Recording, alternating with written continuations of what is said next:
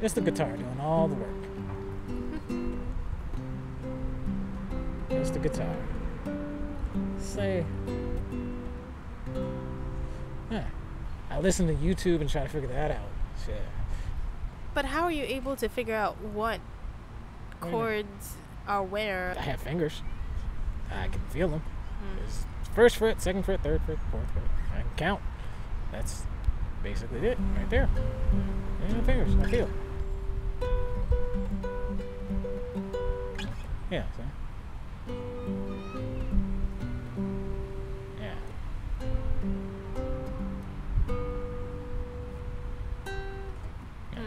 Yeah. Before I started losing my eyesight, I had epilepsy. I had grand mal seizures. I started getting them at 5 years old, and that felt like somebody was like my own body was trying to kill me, and that was just wrong to me. You know, if you're blind from birth, other people with sight are just like aliens. But if you have eyesight and you lose it, it's a loss. It's not like you're just normal. You're at a loss. You're taking a loss.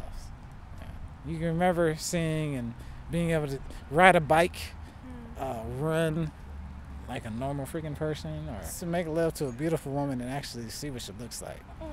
Just, drive a car. Gosh. I don't know. A lot of options. Just a lot of options. Damn. Yeah. I tie my stuff together so it's harder to take, but like I caught people trying to steal from me.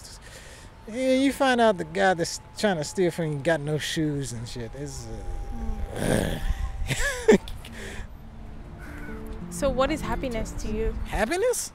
Yeah. Holy shit. That is a deep question. Oh gosh. Happiness. Well, happiness. Happiness is being able to deal with the shitty and still smile, I guess. The people who told me not, I couldn't come in there with luggage, knew me by name, knew I didn't cause problems, just didn't want me there because I was homeless. It was like, you can't come to the public library with luggage. And if you're homeless, you're carrying around luggage because you got nowhere to put it. So it was just a way of weeding out homeless people from going to the library. I've gone into restaurants. I tried to go into restaurants with money, but because I look homeless, you can't come in here. You just can't come in here. We don't want you here. For one, I don't have the same insecurities a lot of other guys have. I don't need to be tough. As a blind guy, I can't just I can't walk down the street real smooth. I'm not riding on 20s. It's never gonna happen. So it's like, I just gotta deal with what I gotta deal with. So I don't have that insecurity. I gotta be this, or try to impress these people. And it's like, I got enough to deal with. It was like when I was a kid, I'll tell you something. I was at camp for blind people. There's a lot of blind people.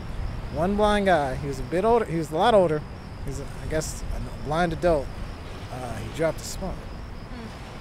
Couldn't find his spoon. He was searching for it, and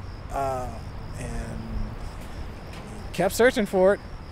But as it turns out, he couldn't find it, and he started to cry because he basically hit that wall where the bullshit ended, where I can do it all just stopped, and all your training and all your getting used to flowing through the day as a blind person, perfect, just everything is working out, stopped because you couldn't pick up a spoon. You couldn't find a spoon. That's reality. You can't do it all. You got limitations.